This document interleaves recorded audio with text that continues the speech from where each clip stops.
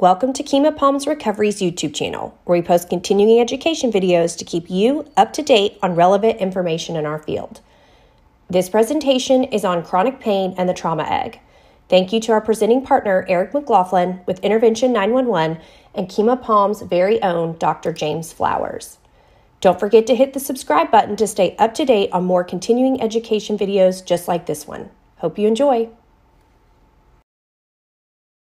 I'm just going to introduce Dr. James Flowers.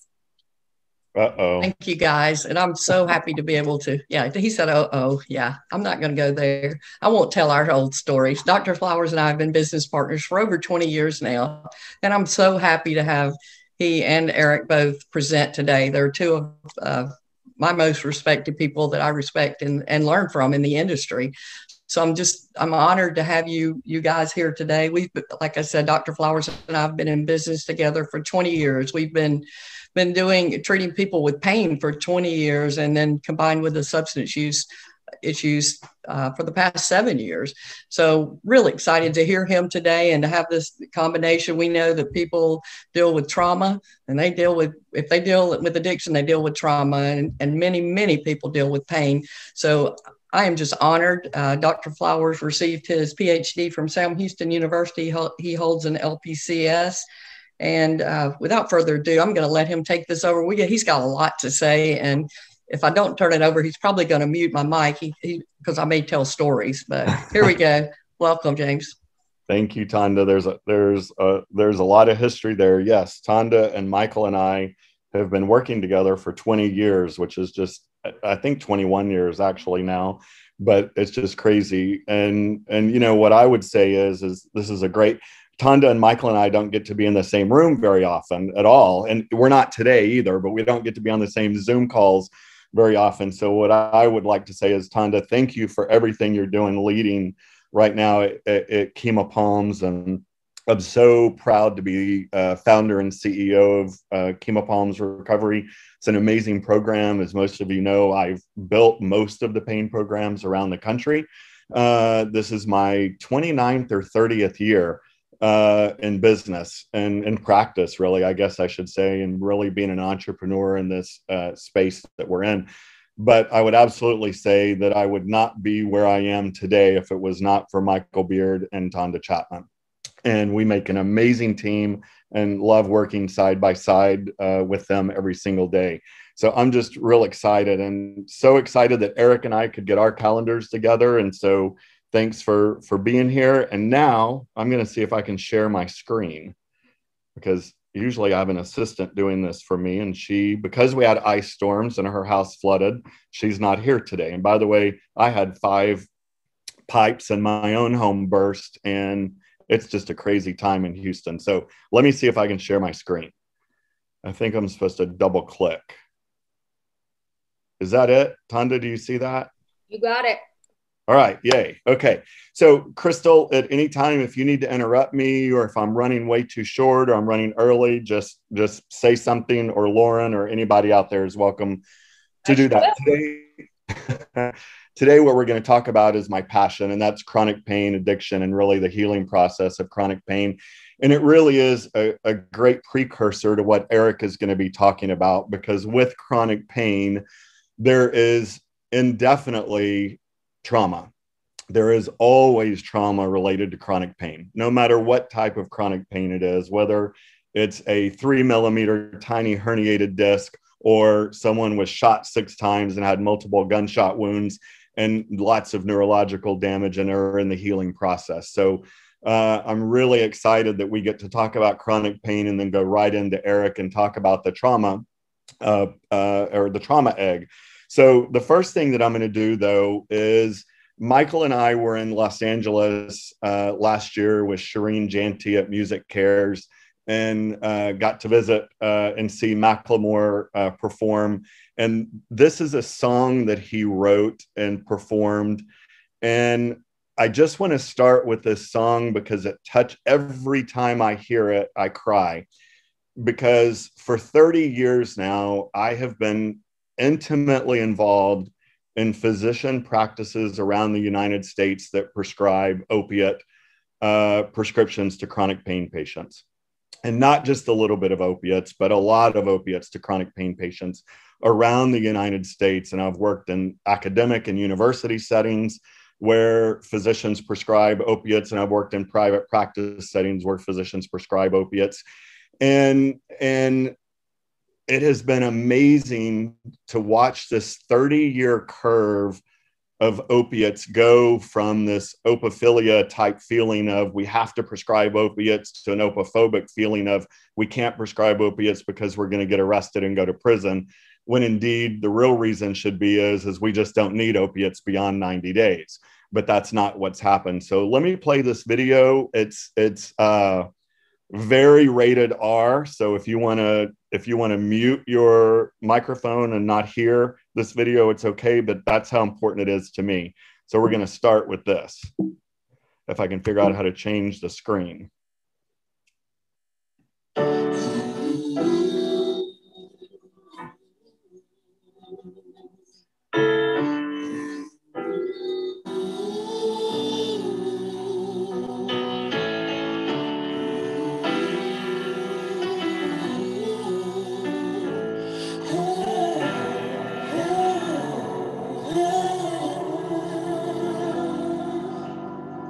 They said it wasn't a gateway drug.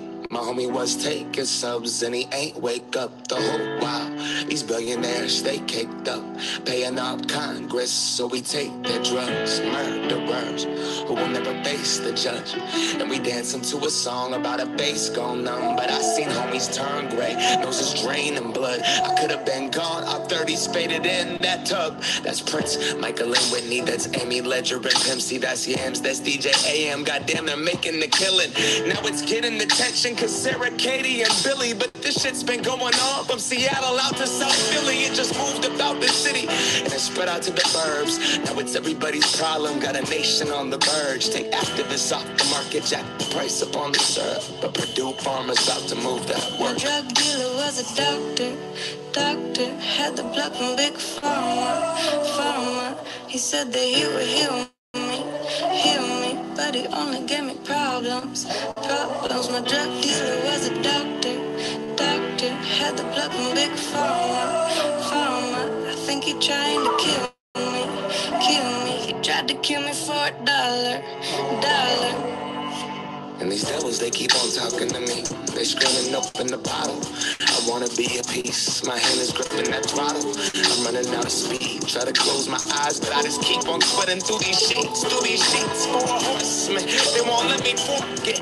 I wanna forge a prescription. Cause doctor, I need some more of it. When morphine and heroin is more of your budget. I said I never use a needle, but sure, fuck it. I'm caught up, I'm on one, I'm nauseous. No options, exhausted. This is not what I started. Walking carcass, I lost everything I wanted. My blinds drawn, too gone to leave this apartment. My drug dealer was a doctor, had the blood from Big Pharma.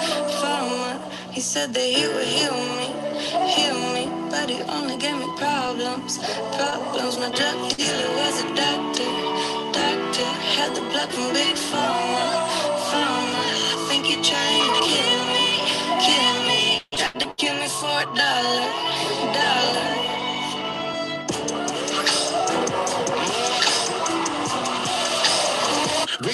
Re-up, that certificate signed the prenup. Ain't no coming back from this Percocet activist, Ambien, Adderall, Xanax binge. Best friends with the thing that's killing me. Enemies with my best friend. There's no healing me. Refilling these. They say it's death, institutions and DOC. So God grant me the serenity to accept the things I cannot change. Courage to change the things I can. And the wisdom to know the difference. The wisdom to know the difference.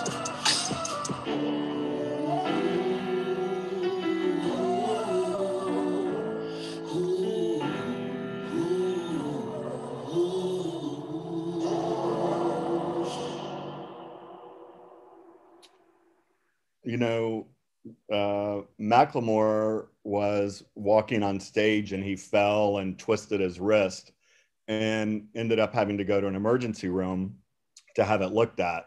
And at the emergency room I think it was in Seattle where he did it, he was in pain. The first visit to the emergency room, his wrist wasn't broken, and they gave him a prescription for 90 Vicodin right there on the spot. Probably a little bit because who he is, but I've seen in emergency rooms in Houston and everywhere else around the country that this happens all the time. You know, nowadays, it's not 90 Vicodin. I was in an emergency room here in Houston probably, I don't know, 6 weeks ago, talking to a group of ER doctors that were changing shifts. And there was about 30 ER docs going, 15 coming off shift and 15 coming on shift. And we were doing an opiate talk. And 3 of the doctors raised their hand and said, listen, I totally understand what you mean about opiates and frequent flyers to the emergency room. But the easiest thing for me to do as a physician, instead of clogging an emergency room, is to write a prescription for 12 Vicodin and get the guy out of the emergency room.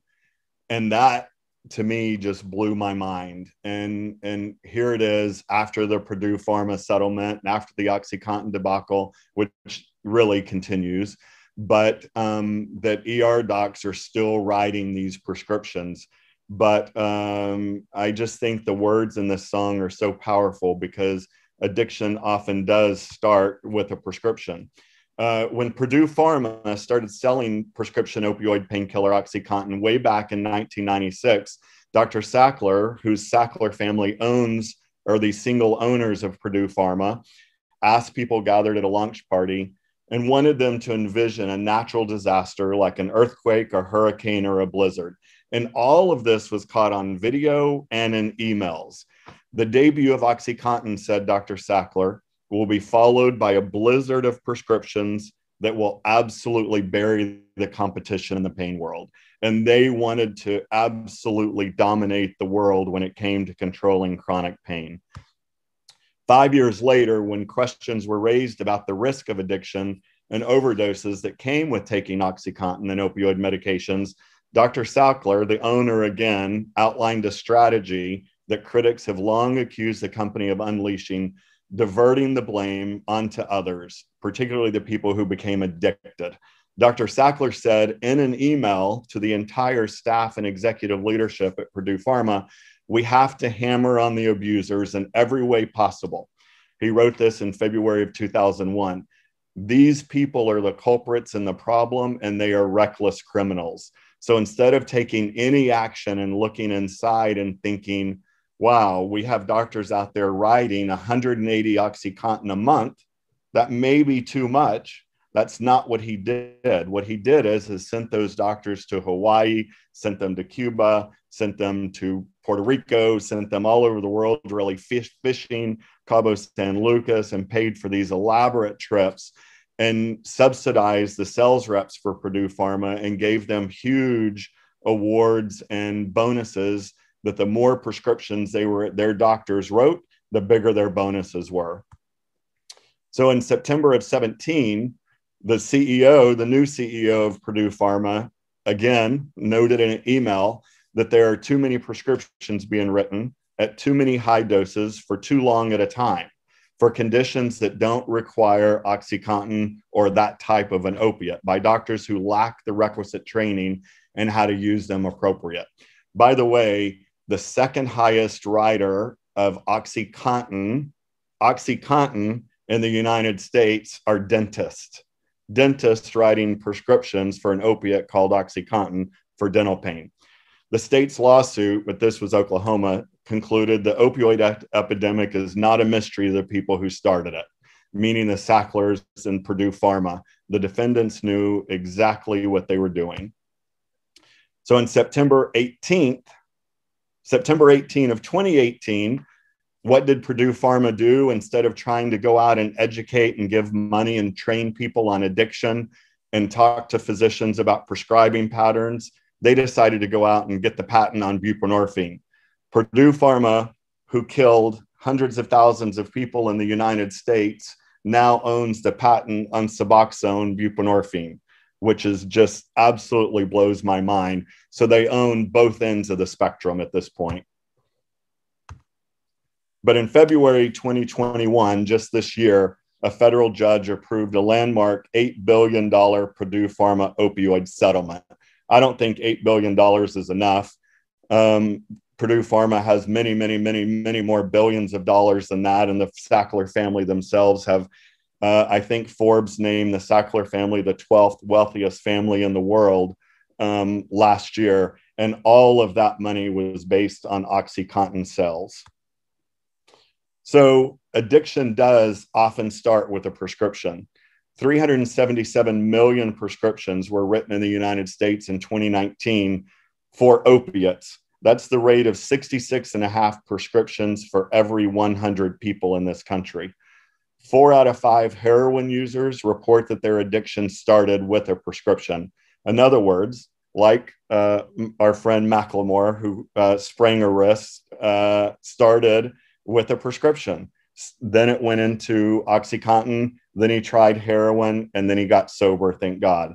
In 2017, more than a third of all adults in the United States were prescribed an opioid for chronic pain. What are some of the commonly abused pain drugs in general? Not just Oxycontin and not just Vicodin. Alcohol. Many people try to mask their pain with alcohol. Many people who have been taking Vicodin, many people who have been taking Oxycontin for too long of a period of time develop a tolerance for it. And then they begin to drink more and more alcohol to help the effects of the Oxycontin because they're experiencing something called hyperalgesia, which means they need to take more and more and more pain medication, thus the hyperalgesia, to have the same effects. So they mask it again with alcohol. Of course, Oxycontin and Oxycodone, Demerol, Dilaudid, Morphine Codeine. Methamphetamine is becoming more and more used now as a pain medication, and Methadone. We just had a chronic pain patient that has multiple fractured, old fractures in his spine, multiple surgeries, rods in his spine. And he says, the only thing that helps me is microdosing with meth. And no one is going to be able to take me off of meth because when I smoke meth, my pain completely goes away. Of course it goes away when you smoke meth, but it's not the answer. But we're seeing meth and heroin more and more and more because, of course, Oxycontin is becoming more difficult to obtain in doctors' offices anyway. Commonly abused prescriptions, sleep medications like Ambien and Lunesta, because chronic pain patients report that they sleep on average 3 to 4 hours, sometimes 2 hours before waking, and then get up and walk around the house and try to fall asleep and go back to walking and then go back to lay down. Non-addictive pain meds like Ultram or gabapentin, Soma, and then of course benzos, Xanax, alprazolam, Klonopin to help bring the anxiety down that calms the nervous system. And when the nervous system is calmer, we see a lower level of pain typically, but then we have the results of being knocked out by a benzodiazepine. Our bodies really begin to build a tolerance after about 90 days. That's not very long, but after 90 days of acute onset of pain and being prescribed any type of pain medication, again, whether it's Vicodin or whether it's Oxys or any other type of medication, our bodies and the chemicals in our brain become tolerant of it and they become dependent. And we begin to form an addiction to that medication. Whether we have an addiction in our history, whether our family has addiction, whether we've had an addiction in our own life, we become tolerant of that pain medication and we develop a physical dependence, thus an addiction to it. And then there's also a category called pseudo addiction, where early on in chronic or early on in pain, even in the acute phase of pain, you have pseudo addiction. Let's just say post-surgical pain. Someone has surgery, has a 360-degree cage put into their spine. That's very, very painful. It's a 12-hour surgery, and that person will absolutely need opiates post-surgical, post-surgery for a few days or a week at a time. But what happens is they begin to act as an addict because they're chasing their pain, saying, I need more, I need more, I need more. And at that point, there is no addiction. It's called a pseudo addiction because they're trying to chase their pain. But if they continue to act that way and the hospital continues to prescribe beyond a reasonable time, then it goes into the physical dependence, tolerance, increased tolerance or decreased tolerance, and then an addiction. Tolerance really is a state of adaptation in which exposure to a drug induces changes that result in a diminution, sorry about that, of one or more of the drug's effects over time. So in other words, over time, we need an increased amount of that opiate to get the same effect as we had previously.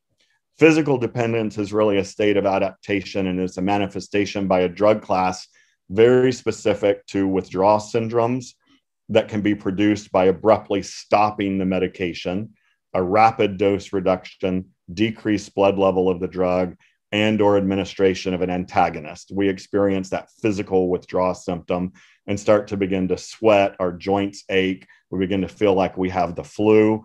And so what do? We grab that bottle and say we need more medication because we're in that physical pain, not understanding what stage they're really truly in. Addiction, of course, everyone on here knows, is a primary chronic neurobiologic disease with genetic, psychosocial, and environmental factors influencing its development and manifestations. It's characterized by behaviors really that include one or more of the following: impaired control over drug use, in other words, chasing that medication, just trying to stay ahead of the pain, but staying way ahead of the pain.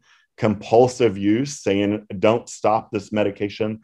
Orthopedic surgeons nowadays will typically give 3 to 4 days of pain medication, and patients who have a tendency to have a low threshold for pain or low coping skills continue to call orthopedic surgeons saying, I need more, I need more, I need more.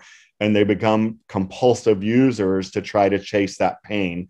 And their brain is playing a trick on them, telling them that they're actually in a higher level of pain than they actually are, when it's really caused by an anxiety attack, a nerve condition, meaning there's nothing actually wrong with the body. It's in a repair process, but we feel like we have to have that medication to lower that physical feeling or even perceived physical feeling. And continued use despite harm and craving. Pseudo-addiction really is patient behaviors that occur when pain is undertreated. Patients with unrelieved pain may become focused on obtaining medications, they clock watch, and they may otherwise seem inappropriately drug seeking. Again, typically this is in that acute phase of pain, either post-surgical pain, when they're experiencing that pseudo-addiction and they feel like they're drug seeking, or the doctor feels like they're drug seeking. Even such behaviors as illicit drug use and deception can occur in his effort or her effort to obtain relief, but they haven't actually gone into that addiction phase quite yet. But the likelihood is very high if they continue to use. So how did we get here? It's an interesting question of how, cocaine use and cocaine for chronic pain goes way, way back to the 1800s. But really, how did we get in the crisis and the trauma situation that we're in today? It was an interesting phenomena that happened. And I think with all of the best intentions, Bill Clinton met with Congress, met with political action folks from pharmacy companies, and they talked about the large population in the United States that were undertreated for pain, and that doctors felt like if they couldn't write enough prescription for pain medication, the doctors felt like they were going to go to jail. Hospital systems felt pressure to prescribe more pain, and they were afraid to prescribe more pain. So on October the 31st of 2000, again, I think with the best intentions, Bill Clinton signed a bill into law. And that bill said that all healthcare providers, not some, but all healthcare providers, must, not can or should, but must treat pain adequately. So all healthcare providers must treat pain adequately. That means hospitals, that means private practice physicians, that means nurse practitioners, that means private practice offices. Anyone with the ability to write a prescription for pain medication must treat pain adequately. And then the Joint Commission, who we all are aware of through our treatment centers and hospital systems in the United States, the Joint Commission followed Bill Clinton and said, if you do not adequately address pain, you will lose your Joint Commission accreditation. So for a hospital system, Methodist Hospital in Houston, the largest hospital system, or Memorial Hermann even in Houston, the largest hospital systems in the Southwest United States, Southeast United States, if they lose their Joint Commission accreditation, what else do they lose? They lose the right to treat Medicare patients, and then they're going to lose their right to treat insured patients, and they'll go out of business.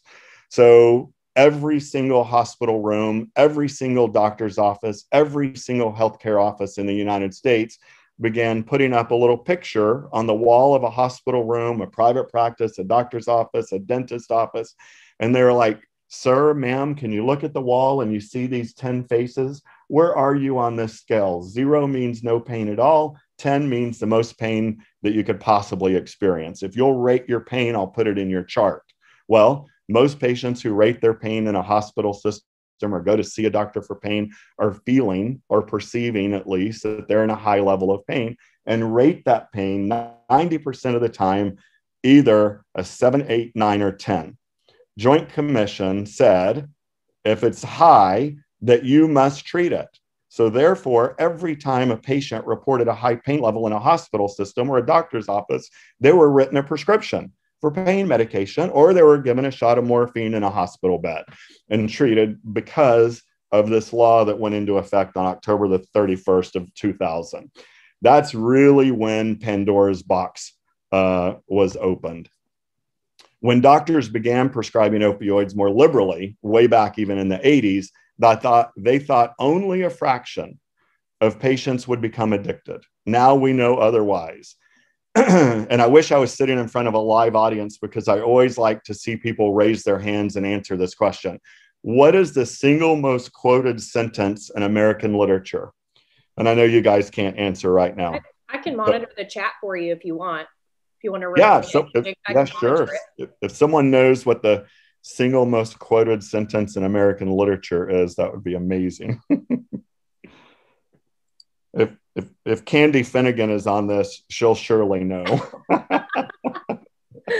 Because we've talked about this. Or Louise Stanger. If Louise Stanger is watching this, she'll surely know. But the single most, I'll go ahead and not pause. The single most quoted sentence in American literature is in the Journal of the American Medical Association, which is the highest rated, most respected medical journal in the world. Very peer-reviewed journal, very respected journal. And that sentence says, Oxycontin is not addictive. That is one sentence, and it has been used more in more literature and more articles and more advertising than any other sentence in history. And it opened, again, along with Joint Commission, along with the law that Bill Clinton signed into law, and then JAMA, which every physician in the United States, really the world, subscribed to because it's the most respected journal in medicine, said Oxycontin is not addictive. And everyone used that in lawsuits when a patient would overdose and die, when patients sold medication and another person died. They would go back to the Journal of the American Medical Association and see right here, and lawyers used it in cases and said, it says right here in JAMA, Oxycontin is not addictive. We did not intentionally kill that patient. And in fact, that was in the 1980s. And only 2 years ago did the new editor of JAMA, and I'd love to get a copy of this. I don't have it, but the new editor of JAMA 2 years ago, in the opening, in his editorial letter, apologized and, of course, retracted that statement and said what a horrible mistake it was that that sentence was posted or written in the most respected medical journal in the world. Because what happens is when you went to the doctor, and even today this continues because of a mindset that we have. Physicians see 50, 60 patients a day in their practices, sometimes more, and they come in. The number one reason to see a physician is chronic pain or ongoing pain or acute pain. And the easiest thing for the doctor to do is to say, I want you to take one of these every day until I think of something else.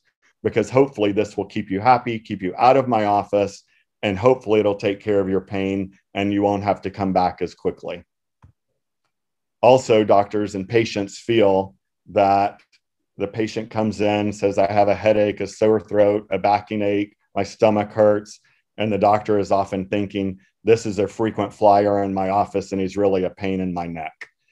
I hear that thousands. I have heard that thousands and thousands and thousands of times from some of the most respected physicians in the world, that frequent flyers that come to doctors' offices with constant pain complaints really are just a pain in the neck. Drug overdose is the leading cause of accidental death in the United States, with 65,000 lethal drug overdoses in 2018. Opioid addiction, even today, post the Purdue Pharma debacle, is driving the epidemic, with 20,000 overdose deaths related to prescription pain relievers and 13,000 related to heroin. From 2000 to 2019, overdose deaths and sales of substance use disorder treatment admissions related to prescription pain relievers increased that much as well.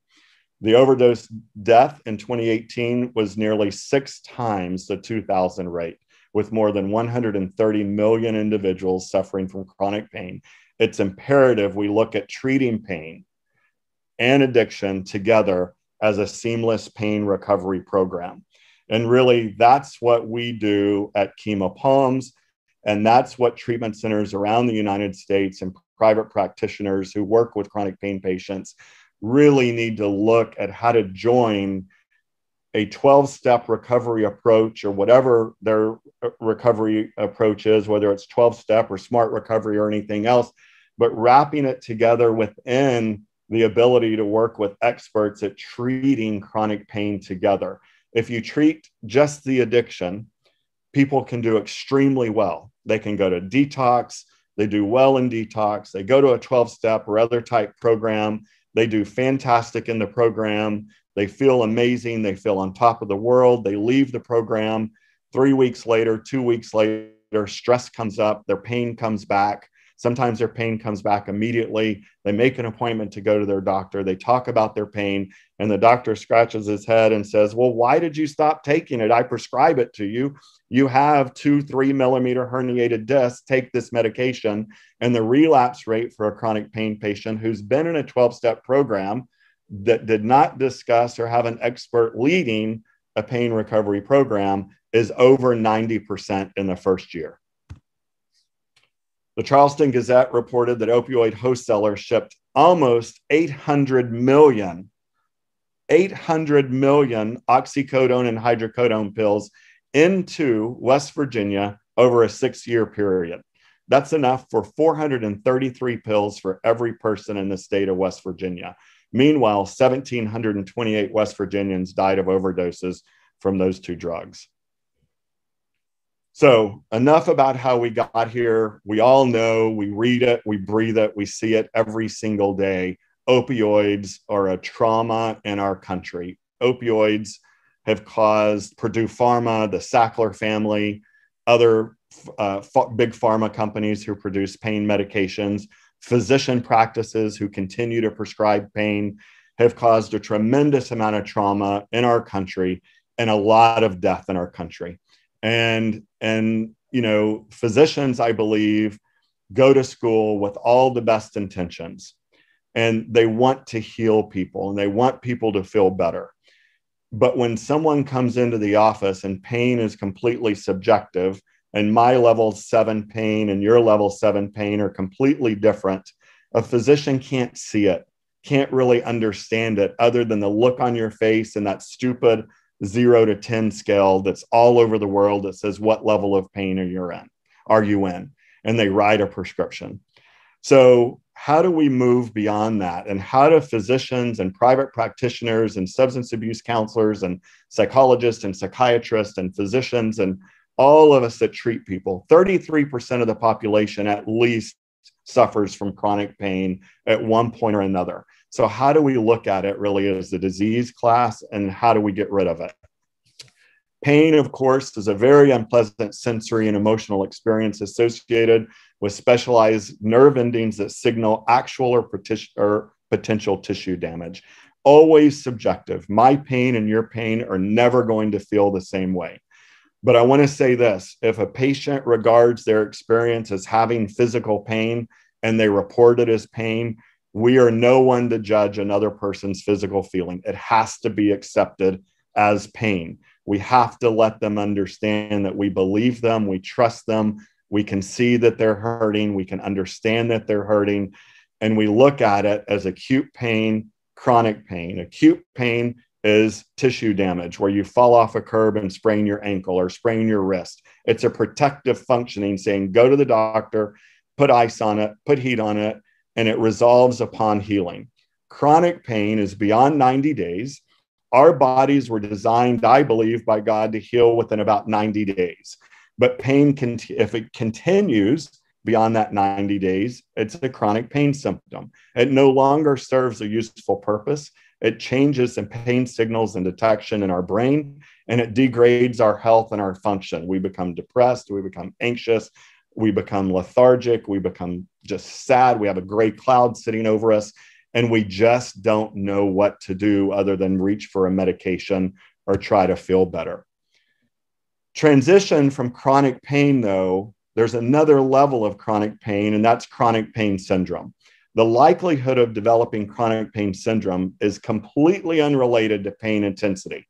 So in other words, a person can have a level 9 pain on a consistent basis, and another person can have a level 9 pain on a consistent basis. One person has chronic pain, the other person has something called chronic pain syndrome. Chronic pain syndrome is where psychological variables come into play, such as severe depression, severe anxiety, anger, somatic focus, and self-perceived disability consistently have been found to be the most accurate predictor of subsequent pain syndrome development. And what it is, you have acute pain, you have chronic pain, but people go to work, they thrive, they do things, they continue to function. Chronic pain syndrome is a failure to thrive. Crystal, where am I? I'm just giving you a 10-minute warning. Great, thank you. Yep. I'm gonna run through. I'm really gonna try to get through this. I'm so sorry. Anticipatory pain is conditioned pain responses, where we absolutely think if we get up and cut the lawn, we get up and do the dishes, we get off the sofa, we get out of bed, we're going to have pain. Guess what? If we believe that, we are going to have pain. It's an internal physiological and psychological emotional trigger that activates our nervous system. The only way we feel physical pain is right here through our brain. And the way that we feel it into our brain is because every nerve in the body connects to the spinal cord that goes to the brain.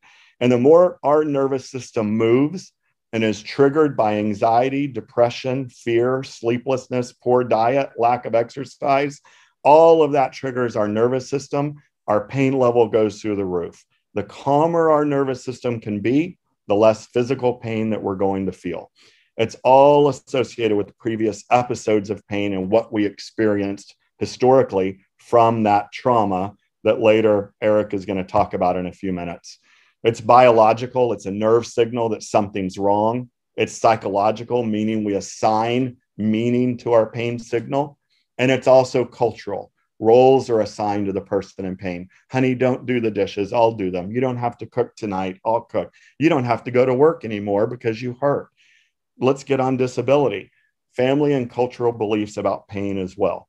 In my 29 years of experience, I have literally treated less than 5, probably less than 3 Asian people with chronic pain. And I have treated thousands and thousands and thousands of people with chronic pain.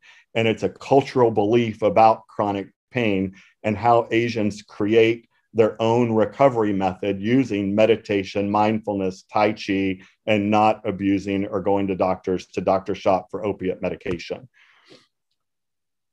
Addictive disorders are related to opiate use, of course, other substance use disorders, depressive disorders, sleep, anxiety, PTSD, and trauma, again, that Eric and other mood disorders are often co-occurring once you get into that chronic pain syndrome. And when we have anxiety, it produces sleep problems. Sleep problems increase and cause coping difficulties. And all of those things cause an increased level of pain which cause increased anxiety, sleep problems, depression, and lower levels of coping. And we get in this horrible spiraling cycle going downward. What does pain do to your body?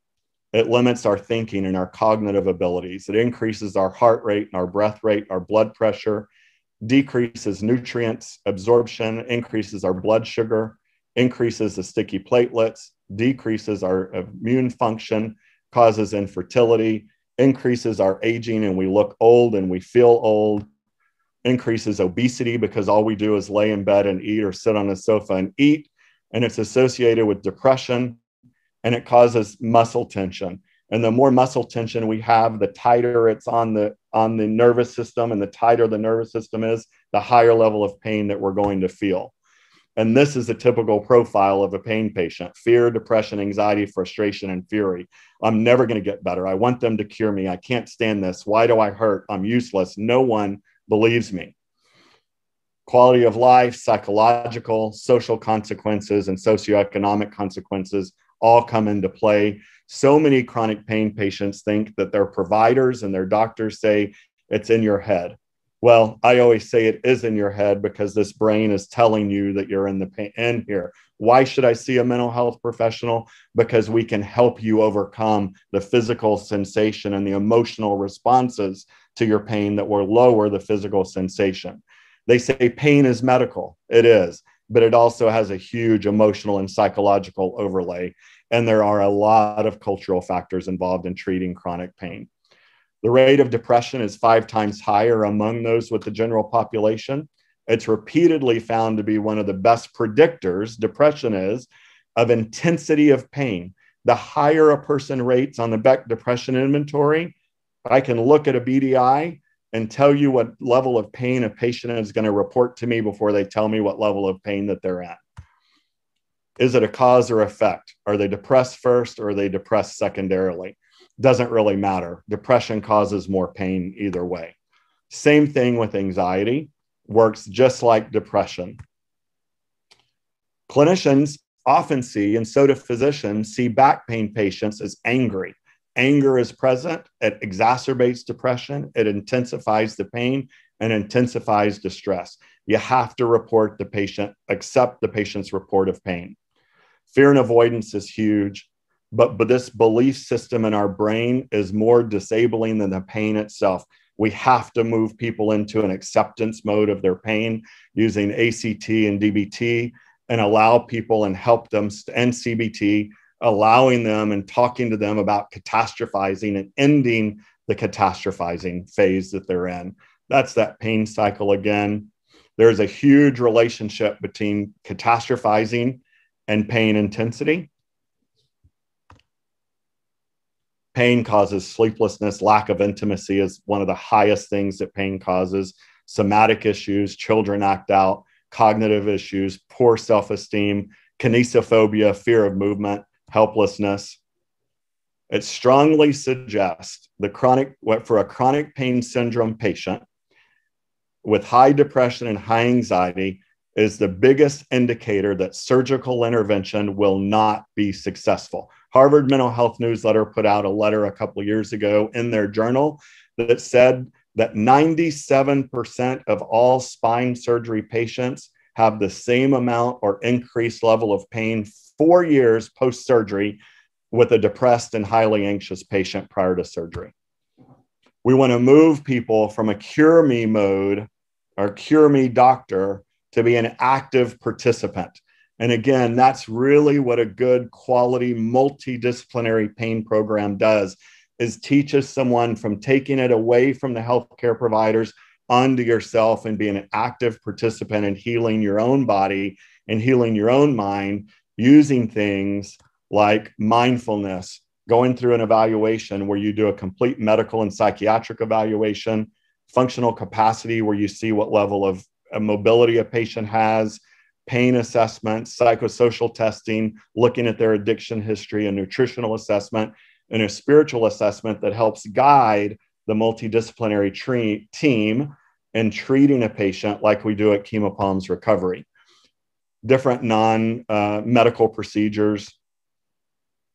Treatment really consists of a medically supervised detox, residential through outpatient, medical and psychological and psychosocial and addiction treatment, individual and group therapy, and a lot of family work, helping people understand using these things: chemical dependency education, medication education, psychoeducational groups, biofeedback, cognitive behavioral therapy, DBT, guided imagery, trauma work, EMDR, hypnosis, meditation, Tai Chi, yoga, adaptive exercise. We always want people to move their bodies using yoga, Tai Chi, experiential therapies, equine therapy, again, DBT, ACT, massage, chiropractic treatment, acupuncture, biofeedback, and hypnosis, which are all things that we do at Kemah. And that's what a good multidisciplinary pain program should utilize.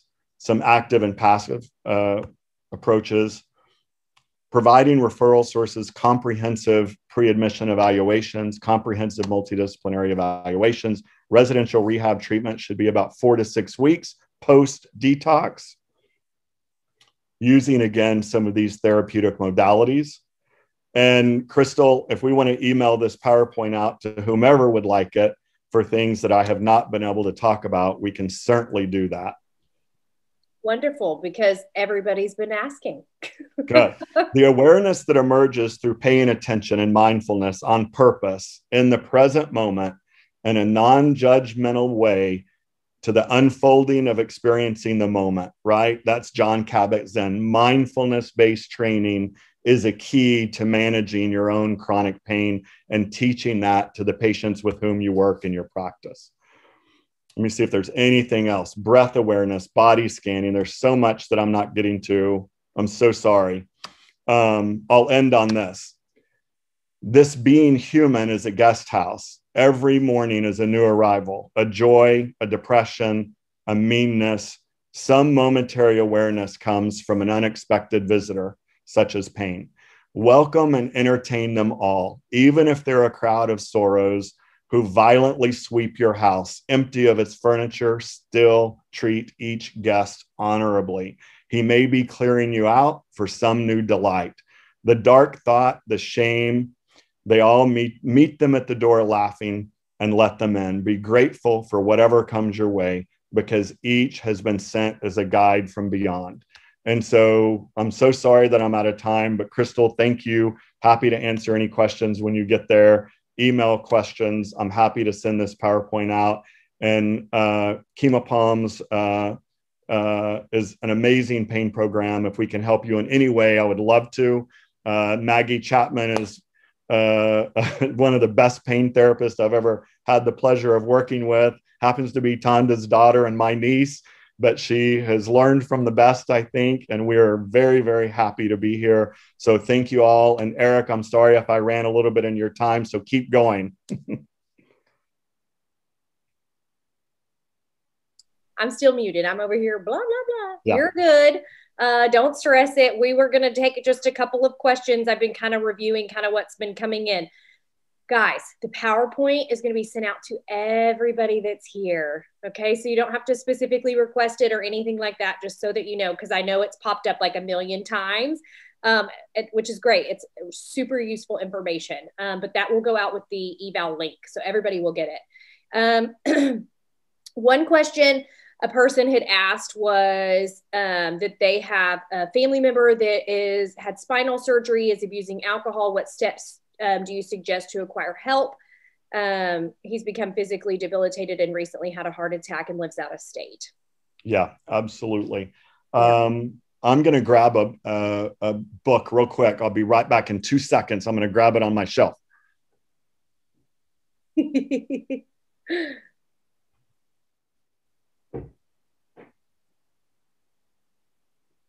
So I did a fellowship training literally 30 years ago at one of the best academic institutions in the world for working with chronic pain in a multidisciplinary way, and learned from these big, huge, thick books, right, that we learn in academia and when we teach college and we're professors. And 28 years later, I'm in London speaking, and I run into this book in London, and it's an animated book.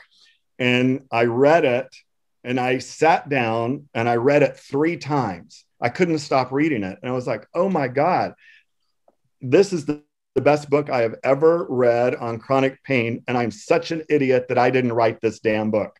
And I wish that I had. This isn't the book, but it's a similar book. But I'm going to hold it up, and it says, Anxiety is Really Strange. And it's an animated book. It is just brilliant. And the author, the Dr. author, Flowers? Oh, yeah, sorry. the author is Steve Haynes, and he wrote another book, and it's called Pain is Really Strange. And it's extremely expensive. It's $11. And you can buy it on Amazon. And I called this guy and hunted him down in London and spent half a day with him. And now we have an ongoing professional relationship. But these are 2 of the best books for chronic pain I have ever read in my life. And every pain patient I work with has to read these books 3 times before I talk to them after my first interview. And it changes their lives. And they are simple. They are animated by an artist in London who is brilliant. And it just goes through all of the body, and it's just fantastic. And it is exactly what I learned in an academic program at one of the best universities in the world, simplified into an animated drawing by an artist. So Steve Haynes, Pain is Really Strange, and Anxiety is Really Strange. I wrote it in the chat for those of you that maybe missed it. So that's why that's what I would recommend for her family member as a start. And then, of course, if that doesn't work, then certainly you want to have an addiction assessment done and a pain assessment. And we would be ready, of course, willing to help with that. Yeah, you can definitely call Kemah Palms, and we're happy to help walk you through any kind of help that you might need. So we're going to do one more quick one, and then I'm going to pass it off to Mr. McLaughlin. So I think this is an important one that I don't want to miss. Hopefully I'm not cutting out. Am I still here? Okay. Yep. Okay. I saw a thing pop up. Okay. It says, how do you talk to a counseling client about this psychoed without discounting their pain, whether their pain may be real or not? So this is exactly what I say. And it's not a trick, it's just the truth, and they don't realize what you're doing as a clinician. But when you're talking about their pain, and they're talking about their pain and how bad their pain is for you to nod your head, acknowledge, say that must be awful. And then I say, gosh, that really must be causing some sleep problems. And they're like, oh my gosh, yes, I don't sleep. Mm-hmm. And your anxiety, it must be causing a ton of anxiety for you. Oh my God, it does. Yes. And you know what? It's probably making you depressed. Oh my God. Yeah. How do you know me? So yes, it's making me depressed. And you're probably like angry, frustrated. Oh my God, I am. Yes. How do you know this? And then I say, because that's what chronic pain does. It makes your physical pain worse. And I say the way that we feel pain, physical pain, is through our brain. You hurt. Yeah. But the things that make the pain worse are your nervous system, and anxiety and sleeplessness and all of the things I just mentioned aggravate the nervous system, make it shake. That you don't even feel it shaking. It's so minimal, but it sends the pain signal up the spine 10 times faster, and it amplifies the physical feeling you're having, making it worse. So if you and I can work together on some mindfulness, some meditation, some breathing, some exercising to really bring down your nervous system without medications, I promise you your pain level is going to come down. It's brilliant, and it's not rocket science, but it just works. Well, thank you. For more information on the treatment of chronic pain at Kemah Palms Recovery, please call 866-604-1873. And without further ado, I want to introduce you to Mr. Eric McLaughlin and Ken Seeley, somewhere in the background in Hawaii, I know, owners of Intervention 911, Ken Seeley Rehab, and Ken Seeley Communities in Palm Springs. Hey everyone, it's really an honor to be here. Tonda mentioned as we were preparing for this that she has been wanting to do this for almost a year now, and I feel very honored to be thought of as a professional in the field who could hopefully bring some good information to you guys. We're really excited for the presentation. We love the work that Kemah Palms does, as well as all the professionals, and always wonderful to hear from Dr. Flowers. I'm the CEO and owner of Kensiali Communities and Intervention 911. We have a really strong family focus that's informed by our intervention work. And that is kind of our specialty, working with families. If you have a family that you think, whoa, they're not going to make it, there's no chance for them to get going, we're the place for you. We have a family integration model that starts at day one of treatment, in which we view the family as the client. And that is echoed in kind of what Lauren was talking about with regards to our intervention trainings. We use that philosophy to underscore everything we do, always with a trauma-informed approach. And we'll talk today a little bit about the trauma egg process that all our clients get to do and why that's so valuable, and how that integrates with that family approach in such a meaningful way. We're located in Palm Springs, California. We're in network with Aetna and Anthem, as well as several other smaller providers. And we'd love to be able to help you. And again, if you have that family that is really been kind of hit by addiction and needs more support than just getting their loved one to treatment, we're the place for you. Thanks. Eric McLaughlin, CEO at Intervention 911, is now going to present on the trauma egg.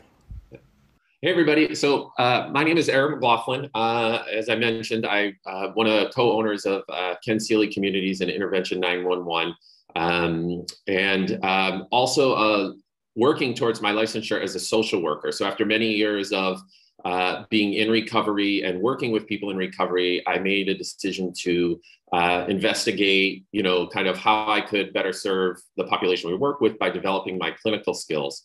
And I had a really wonderful and amazing experience in school, learning how to be a social worker, with an emphasis on mental health issues and drugs and alcohol. But one thing school kind of significantly underrepresented was the impact of trauma, particularly in the field of substance abuse, mental health. And as we could see from Dr. Flowers' amazing presentation, pain. And we'll talk a little bit about some of the way in which pain can be influenced by the onset of trauma, whether that's childhood trauma or whether that's being in a car accident, and why that kind of pulling that thing apart, that pain piece apart, can be so challenging. And when he talks about increases in anxiety and depression as a result of pain, when you start to think about them as a complete picture, it makes a lot of sense. So thank you for a fantastic lead-in. I would like to remind everyone, because we are seeing this, the YouTube of the presentation will be available, and I will send my presentation to Crystal so that she can share that with you, and you can get that. Thank you. You're welcome. I'll probably repeat it 2 or 3 times. So don't worry, you will get all this great information. So, one thing I wanted to do is, first of all, thank kind of some people who have been instrumental in my experience with trauma. And that would be Judy Crane from the Guest House, who has started a program for professionals and therapists who want to be more experienced in dealing with trauma. And she kind of tricks you. And she tricks you by making you do your own work as you learn about different modalities for treating trauma. And so, we're going to talk today about the trauma egg as one of those modalities. And a lot of what I learned was from her. The other person I learned a lot for was my husband and business partner, Ken. He has been instrumental in working with our therapeutic team to deliver the trauma egg experience to our clients. And one of the things I want to touch on in today's presentation is exactly how we do that as a clinician or a trauma professional. How do we look at the trauma egg as an opportunity to push someone's recovery forward? And then how is that work with the family? How can we take those things and use that to examine the family system? We're a big proponent of looking at addiction and mental health issues as a system-oriented approach, and we look at that family system, and that could be family of origin, family of choice, work family, social family, but we really take a very holistic and systems approach, and using the trauma egg can be very effective at better understanding family functioning. So the two things I want you to be thinking about as we go through this is, how can I work with people who've experienced trauma using this device? And then how can I apply that to the system that they might come from and understand better how I can support that system in the healing and recovery process? So we'll go ahead and share the screen. Give me 1 second. We'll get that going.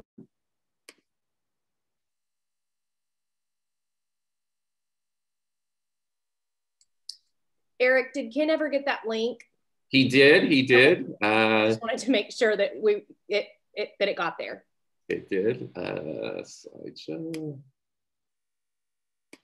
All right.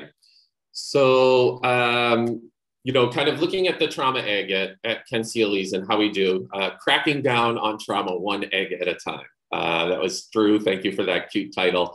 And the idea kind of with the trauma egg is we're going to take a little journey on what is trauma. And, many of you are familiar with trauma and understand trauma. But I want to kind of give an insight as to kind of how we frame what trauma may be, because that's an important piece of being able to utilize the trauma egg with clients. You will get many clients who say, I don't really have any trauma. I was one of those. And you will get many people who feel overwhelmed by their trauma and can't begin to even process it. And then you'll get many people who want to dive right in and think, oh my God, I've been waiting to talk to someone about the path that brought me here and how it's informed my life, right? Trauma, can be defined as a deeply disturbing or distressing experience. And like with chronic pain and with pain, people experience things in all different sorts of ways. So what might be traumatic for me may not be traumatic or may be processed in a different way than someone else. So two people can be in a car crash and two people can have different relationships to that experience. It can be the impetus, the traumatic kind of event that launches substance use as a coping strategy to deal with kind of the symptoms of that car accident, or it can be something that someone in a very healthy way is able to process and kind of move through and not be impacted with. So like with pain, we don't take the approach that your trauma is wrong or right. What we do is we take the approach is look back at your life and tell me what experiences changed your feelings. When did you feel distressed? When did you feel disturbed? When did you feel unsafe? When did you feel neglected? And again, we have to be mindful not to judge those experiences and say, that doesn't seem traumatic, because we have to think about our own system for being able to do those. And I'm going to give you a brief example. So, I mentioned, we talk about trauma and everybody can kind of identify with the big T, what we call the big T trauma, being in war, experiencing a fire, having a car crash, watching someone overdose or die. And, one of the things that Dr. Flowers was talking about was the rate of overdose that we're experiencing. And inherent in substance use is, I believe, an increased exposure to trauma. How can people who use substances often find themselves in situations where they may be more prone to traumatic things happening, such as overdose? And that can be something to consider. There could be pre-substance use trauma and post-substance use trauma, and we'll talk a little bit more about that. But there's also what we call little t trauma. And little t trauma is anytime you may have felt unsafe, you might have felt distressed, and think of all the times you might have felt unsafe or distressed in your life. That's a lot of times, right? Ken often speaks about as a child having the perfect parents, and having no trauma. And as he started to do this work, what he understood was that growing up, there was a lot of bullying that he experienced. And slowly, every day, over time, year after year, going to school and kind of being afraid of what might happen, develops, is it a trauma experience? Picture that person who's at war, and every morning they wake up, am I going to have to kill someone today? Am I going to be killed?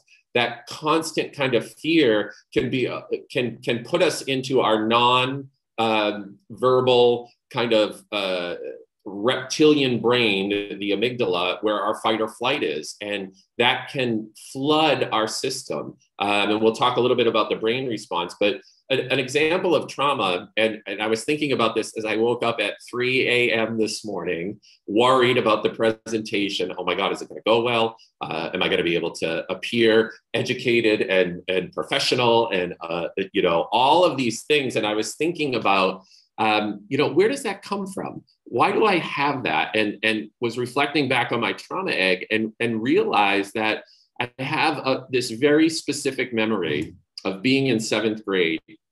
And, one of the ways in which me and my father connected when I was young, there weren't many, but one of the ways we connected was through stamp collecting. He was an avid stamp collector and kind of encouraged and supported me in doing that with him. And it was kind of a thing where, he was much more involved in this than I was, but he kind of brought me along. So it was something I felt special about with stamp collecting. I felt selected, seen. I felt important because it was something important to my dad, and he included me in that. So my relationship to stamp collecting was, I took a lot of pride in it. I took a lot of happiness in it. And I didn't realize it was kind of geeky from the perspective of other 7th graders. And so what happened is in 7th grade, I went to a new high school in which many of the kids who I went to grade school with and were in my neighborhood did not go to. So I was kind of new. I was struggling to make friends. I was dealing at that time with the concept of fitting in.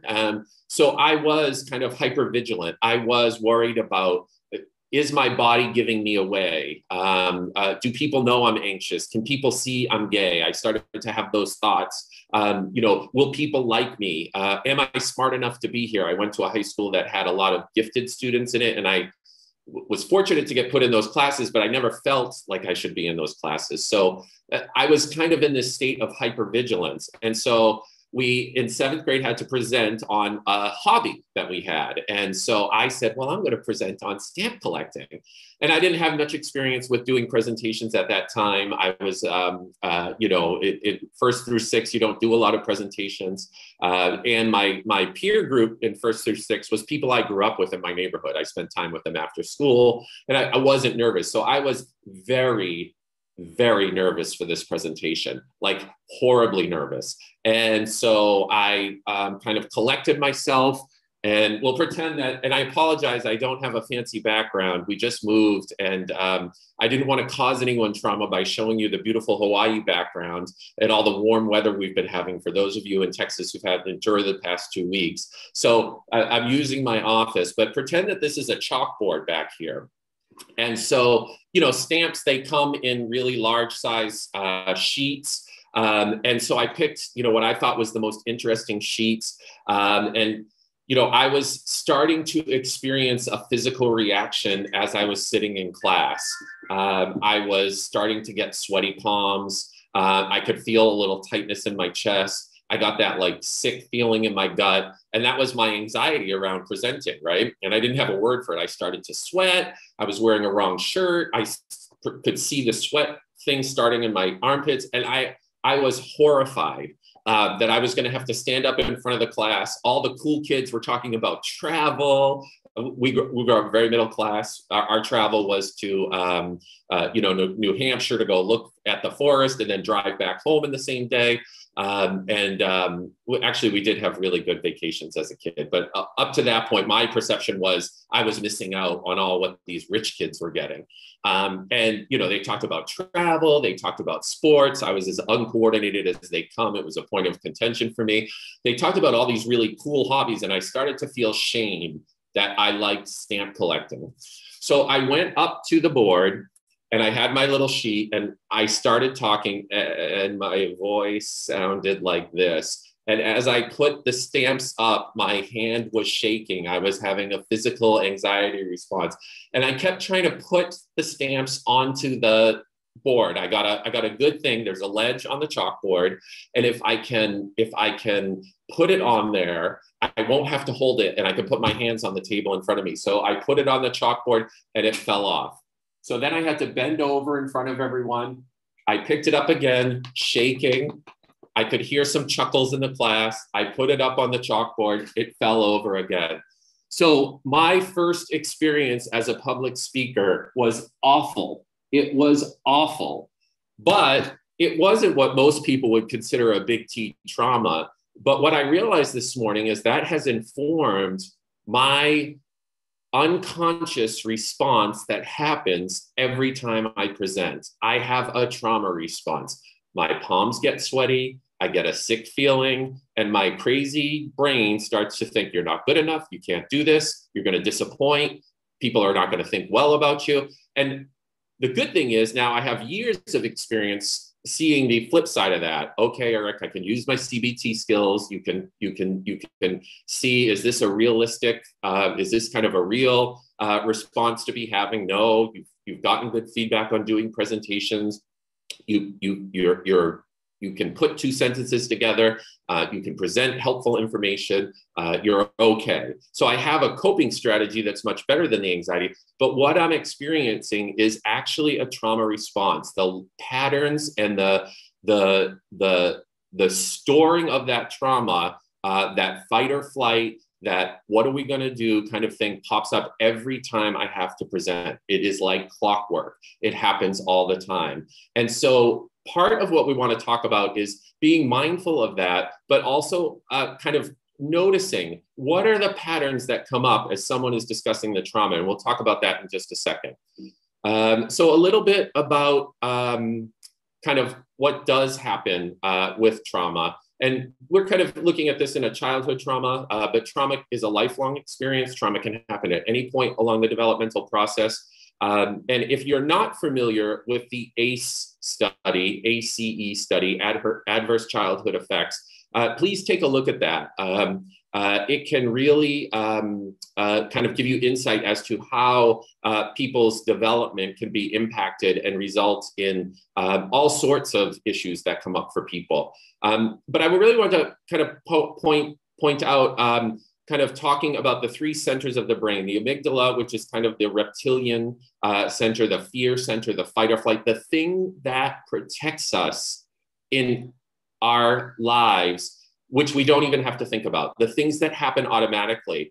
A lot of trauma response creates an overactive amygdala, which means that your body is flooding with hormones, with stress hormones, and your body is in a constant state of hypervigilance. And what happens is that can become the dominating thing that happens anytime we're confronted with a flight or flight. So we may not have access to the underactivated pieces of the brain, which develop with executive functioning and emotions and feeling. So this can be a real challenging thing. And it's a lot of times why people talk about experiential and non-talk therapy as a way to mitigate trauma for people. When we are in our amygdala and in our reptilian brain, it is not there's not a rational kind of thought there. It's not a word-based approach. It's not a cognitive functioning. It transcends language. It transcends the active consciousness that we would expect out of an adult who is functioning and able to process things in a normal way.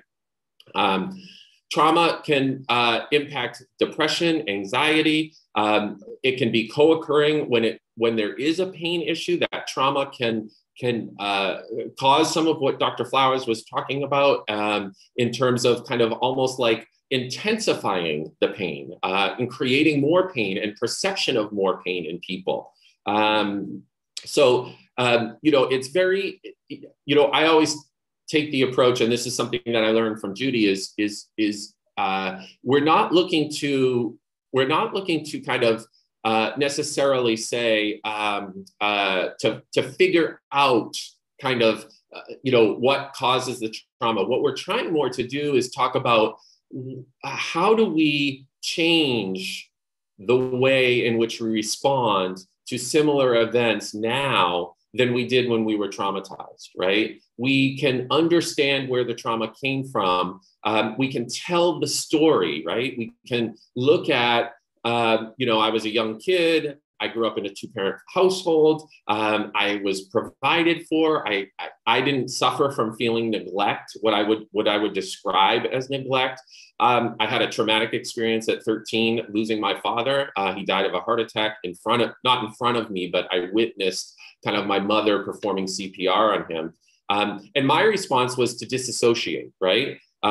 You can have a lot of losses as a result of the trauma. You can have a loss of self-worth, a loss of sense of self, a loss of physical connectedness to the body, a loss of intimacy, a loss of trust, a loss of danger cues, and a loss of safety. And for me, as that 13-year-old, I really developed a disconnect between kind of emotional understanding as well as physical understanding. I kind of locked into that. And there's a great book, Crystal, I'll make sure she has the title, but The Body Knows the Score by Bessel van der Kolk. The Body Keeps the Score, by Bessel van der Kolk. And what that states is that trauma lives on in the body. It lives on in the neural pathways that are developed in the brain. It lives on in the effect of our stress response and how that impacts our body and functioning. It can create pain.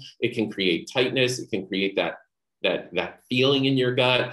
And there's a lot of studies that show that an approach to treating trauma that allows for the unlocking of that unconscious response and multiple pathways to kind of experience or to re-experience or to release that are very powerful. Yoga, massage, somatic experience, experiential activities like the trauma egg. Those are all really good ways to deal with trauma. So onto the trauma egg.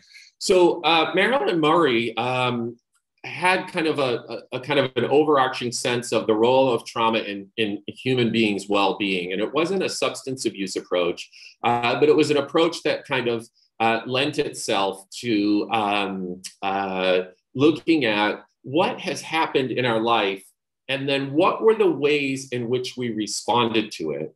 How did we cope with it? What were the strategies we put in place? Because oftentimes an individual who experiences trauma doesn't have the coping strategies or the ability to process or deal with that in a healthy way. Maybe they have low resilience as a result of a high ACE score. Maybe their resilience hasn't developed. Maybe their protective factors aren't there for them. So there's lots of different ways. I know this is a little blurry on your screen, and I'm going to send this attachment. So for those of you who are requesting the presentations, this attachment will be separate, included in that.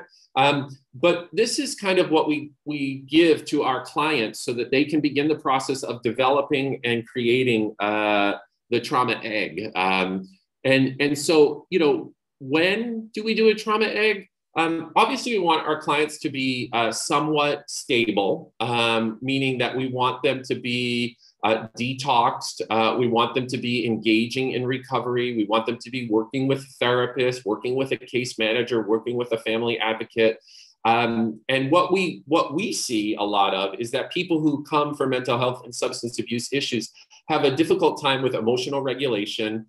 They're oftentimes dysregulated. They don't have a lot of skills for coping with now that drugs and alcohol become their coping skills, right? That's a huge coping skill. And that's why there's such a significant tie to trauma as a contributing factor to substance abuse. You know, we can look and try and figure out, where did this come from? Why is Bobby abusing drugs and alcohol? And I think that this is even a fair way to look at, you know, those people who transition from or who are prescribed medications and are more susceptible. Trauma can make us more vulnerable to reaching for things that make us feel better, because we're constantly in a state of emotional dysregulation.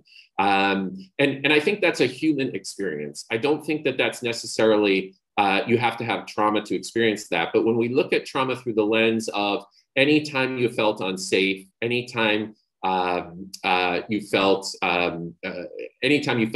a disconnect or fear, that can give us, that can bind us in that kind of experience of what it's like to be human. That's a natural feeling for most people to feel. I haven't met many people who haven't experienced something that I think would qualify for trauma. So a couple people asked who's the Judy I'm referencing. Her name is Judy Crane. She has a facility down in Florida called the Guest House. She's been a leader in trauma work for many years. And I've been very fortunate to do some training with her on becoming a certified trauma therapist. So developing tools to work with people in trauma, understanding trauma and how to do that. So the trauma egg is kind of 5 different steps or clusters.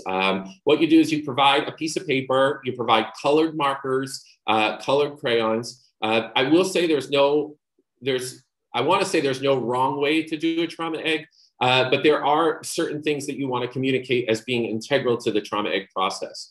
So what we look at is, again, going back to our family approach that we use at KSC, is we want to understand kind of the family system and family functioning, because that will play an important role into future growth and future development of coping skills and coping strategies. So what are the family roles? What are the unspoken rules or messages? So an unspoken rule or message, and if my mom, my aunt, my sister here, it's great to see you. Thanks for being here to support me. If you're not here and watching on the rewind, hello. But they focus primarily on unspoken rules. And one of the unspoken rules in my house was we have to appear good, right? No matter what's going on. We want to be educated. We want to be financially secure. We want to be respectful. And that was a rule that my family had. As we also want to take a look at family roles. What was your family role? Mine was a little bit the peacekeeper. I wanted to make everybody or the mascot is sometimes the term that's used. I wanted to make everyone happy. I wanted to smooth things over. I wanted to diffuse any tension. And this particularly became an issue when after my father died, you know, kind of with my mother and my sister, they struggled at times to get along. And that was very distressing to me, right? So my goal was, how do I fix this? How do I fix this? How do I fix this? How do I keep everything levity? And kind of how I've developed, you know, kind of a sense of humor as a first line defense to any stressful situation. My first thing is, how can I make someone laugh? You know, rather than kind of look inward. In the bottom 2 corners, we want to put in kind of our paternal role caregiver was, and then in the right-hand corner, what are some characteristics of our maternal caregiver? So for some people, they didn't grow up with a mom or a dad, but they may have had someone who functioned in this role, and just kind of words to describe their personality. You want them to include both positive and negative. This is a key piece and insight, again, into the family functioning. What we can see when we talk about trauma, we talk about the transgenerational transmission or intergenerational transmission. And it's really a big kind of thing when you know, for those of you who've ever done a genogram, you know, as an interventionist and as a family therapist and as someone who values the family systems, genograms can kind of unlock patterns within family systems that are, you know, that go beyond kind of the initial or nuclear family system, grandparents, great-grandparents, great-great-grandparents. And what we can see when we look at that is we can see the trauma history. throughout the family system. So when we look at the roles that mom and dad play, we do that with an eye towards how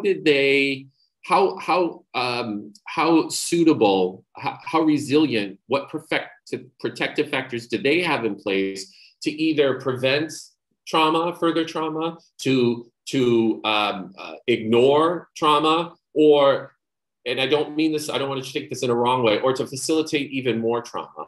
And a lot of times trauma can be, again, we talked about how a person receives something, and a lot of times caregivers have been traumatized themselves and they don't know how to do something that isn't transmitting that trauma further. So we can gain some really good insight as to the perception of the person doing the trauma egg, as to how their primary caregivers were.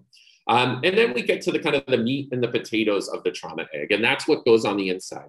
So if you remember earlier, I talked a little bit about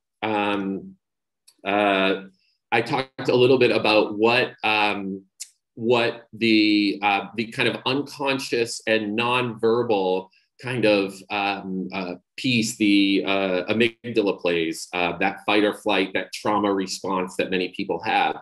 The idea of using pictures is to kind of tap into that kind of nonverbal functioning in the brain, and to kind of unlock kind of some of the memories that come. You remember I talked about a loss of ability sometimes to be connected. A loss of memory can be a piece. And the drawing is hopefully gives them some tools to be able to unlock that. And you start from the bottom of the egg up. And what you do is you put your earliest memories in which you felt distressed, which you felt unsafe, which you were hurt, which there was physical harm, maybe there was sexual abuse, maybe there was you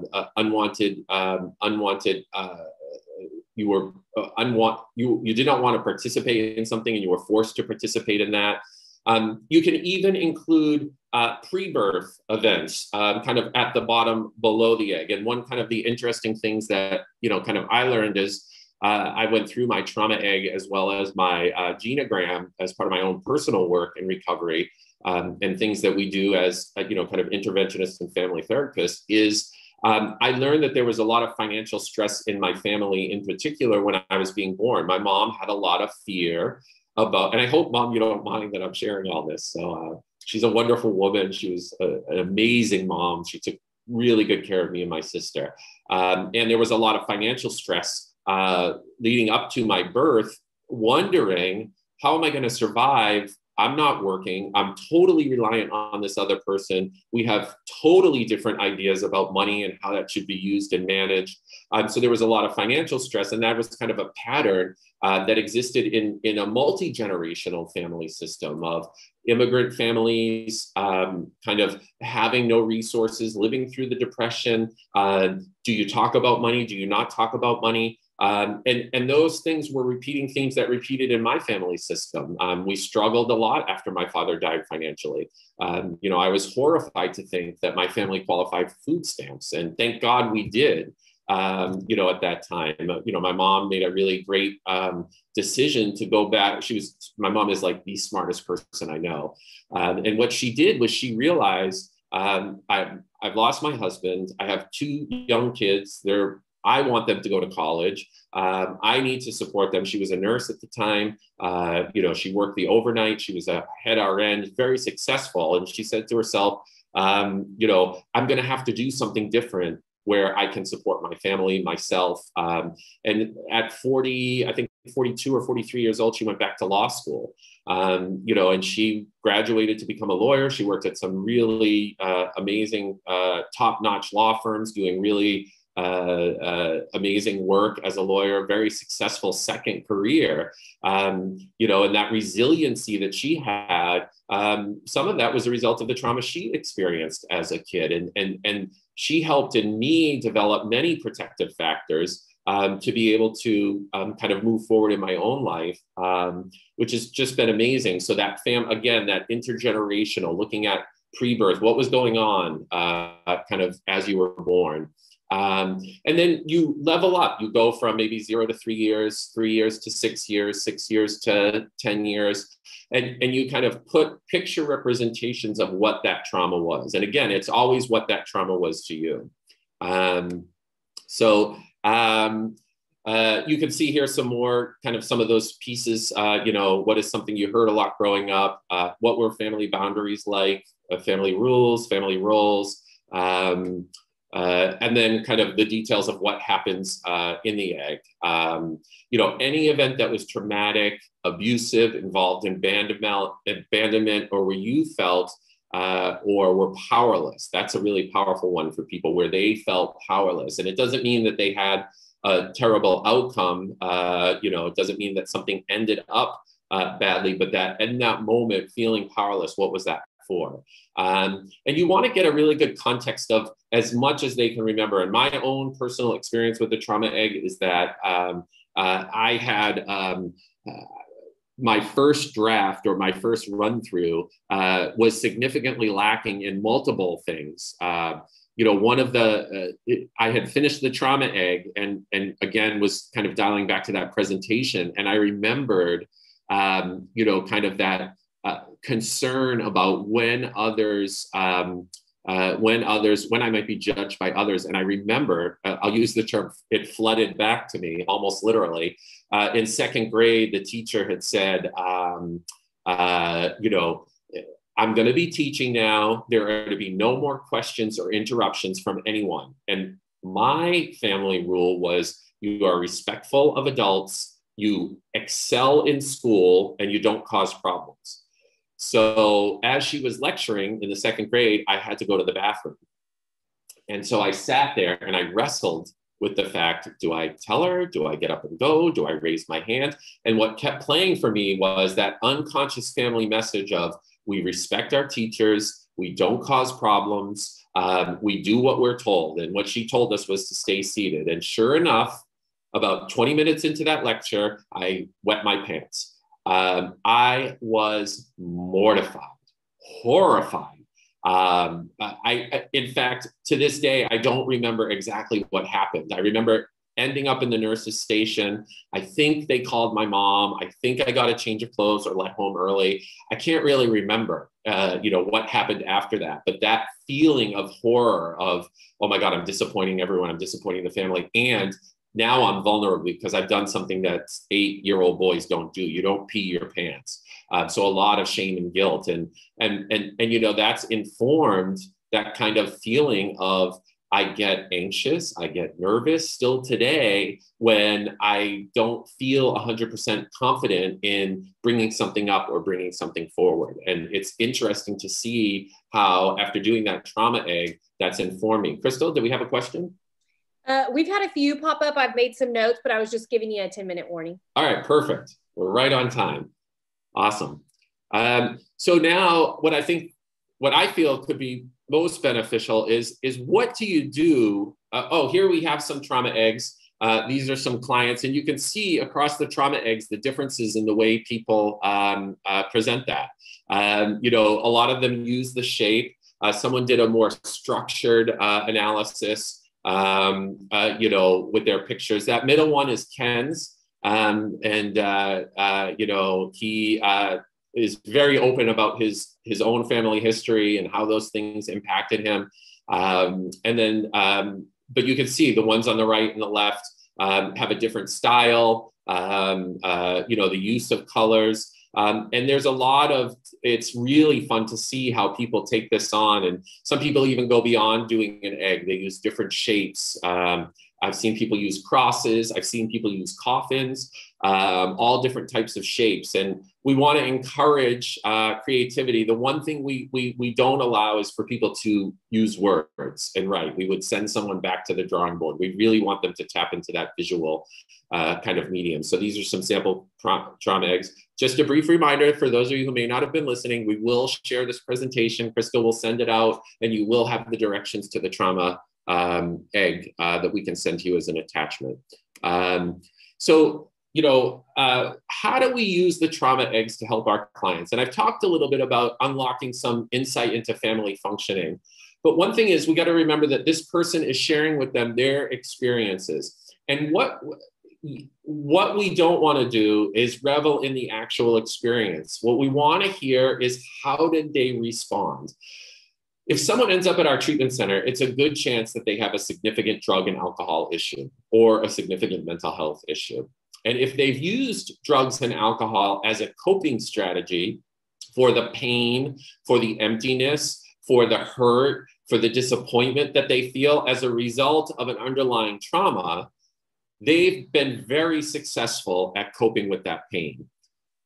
Many, many people who experience trauma end up killing themselves because they don't have a way to cope with that pain. And drugs and alcohol are a very accessible, very, there's no, when people use that as a solution, I can understand why it becomes difficult to stop using drugs and alcohol. When your only relief from what you're feeling, and you don't even know what's causing that feeling, imagine blacking out a memory that's stored in your amygdala, that doesn't have words, that's flooding your body with stress hormones every time you see something related to that event, but you don't know it's related to that event.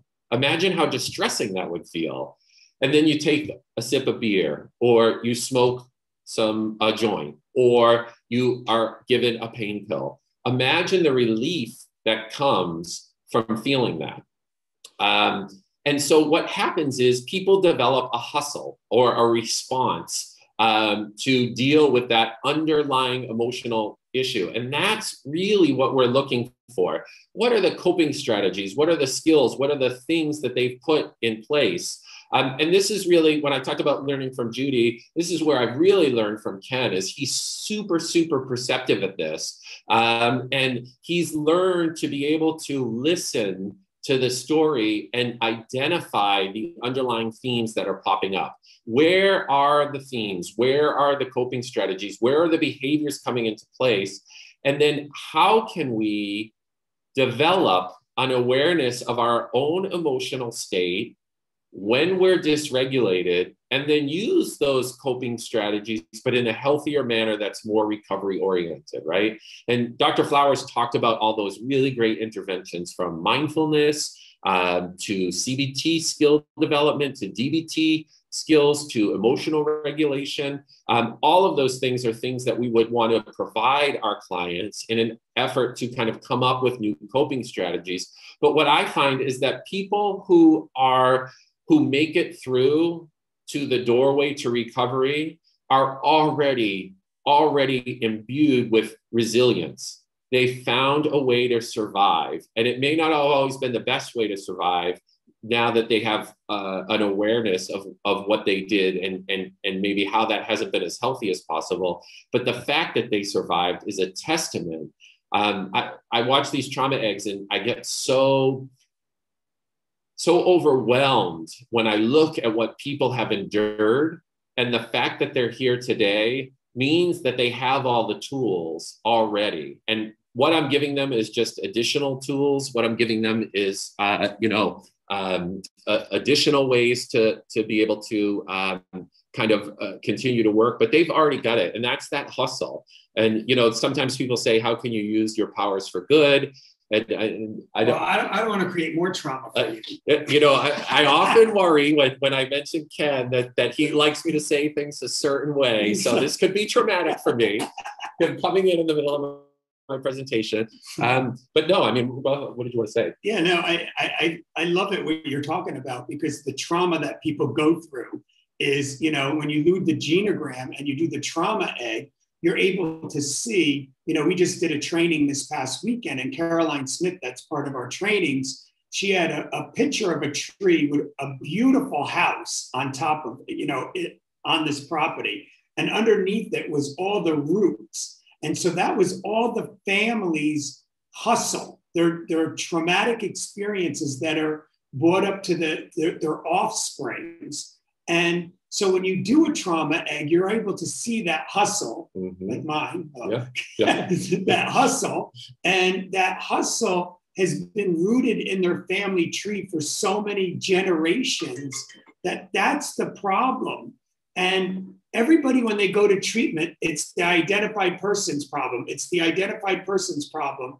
But in all reality, it's a family system problem. 100%. And that's what I love about what Eric's been doing in our treatment center. Every Tuesday, he does a family group therapy session where the family gets into treatment, because the trauma is so intense with the identified person, but the family members had their trauma. And if we could treat the whole family, then we're making headway in creating a safer and a healthier environment for the system instead of just the individual. Yeah, so it's point on, and you kind of already did the last slide, which is gaining clinician takeaway is, we have the case manager, we have the therapist, we have Ken, we'll have the family advocate all sit in on the trauma egg, and even we'll invite the family to participate if that's appropriate. And it is such a gift to that system, and to be able to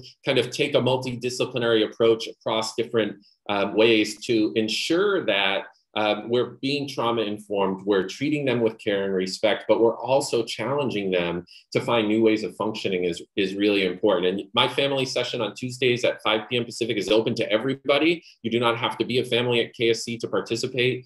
So we'd love to see you there. I'll get Crystal the information on that. And I'd love to, I just have one more slide for some, just talking about the family approach. From intervention to treatment to aftercare, the trauma-informed piece in that. Please, kind of keep that in mind. Our motto is, be clear, it's a year, and we involve the family system from the start.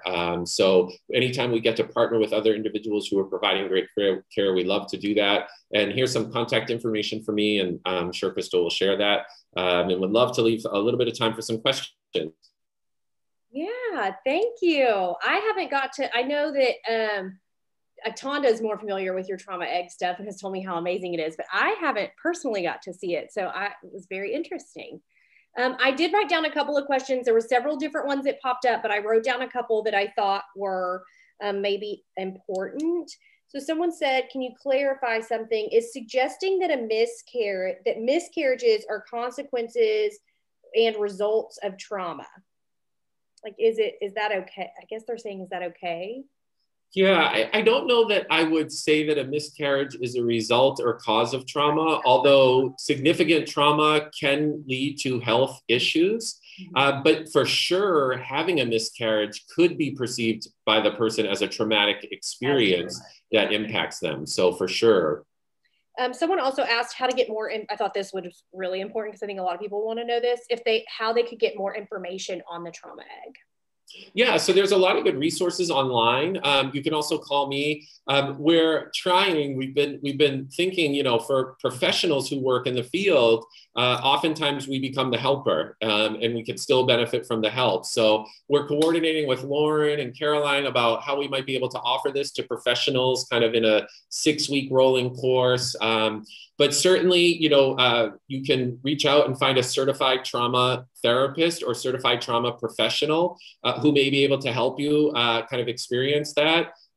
It's by no means a be all and end all to resolving trauma, but the windows that it opens and insight that you gain can be unbelievable. Even just watching one, not even doing it yourself. Yeah. And then we'll do this one more that I think is super important. They asked, is the trauma egg done individually? Can it be done in a group? And then about how long does it take to complete? Yeah, that's a great question. And Rasa, who just put something in the chat, we see you. Don't worry, everyone will get a copy of this presentation, Dr. Flowers' presentation, our contact information. You don't have to request it. I'm going to send it to everybody. Yeah, if you signed up, you're going to get the CEs too. It's just a wonderful thing. So they take care of everything. So thank you, Crystal. I believe I'm a big fan of group therapy. And this was, thank you for asking that, because it is one thing I left out. We always do them in a group setting.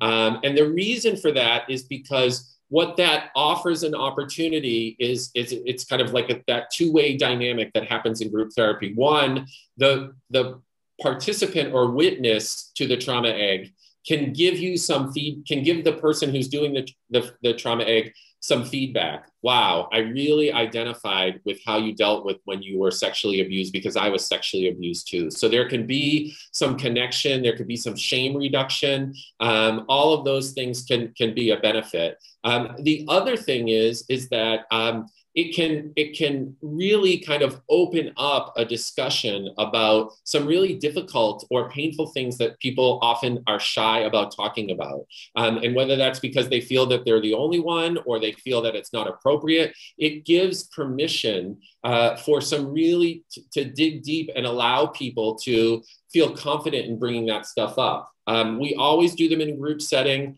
Anything else to add on the group dynamic? And the feedback that the individual gets from their peers is so powerful. So yeah, that's a really good question. I don't really agree in doing them alone with one-on-one with someone.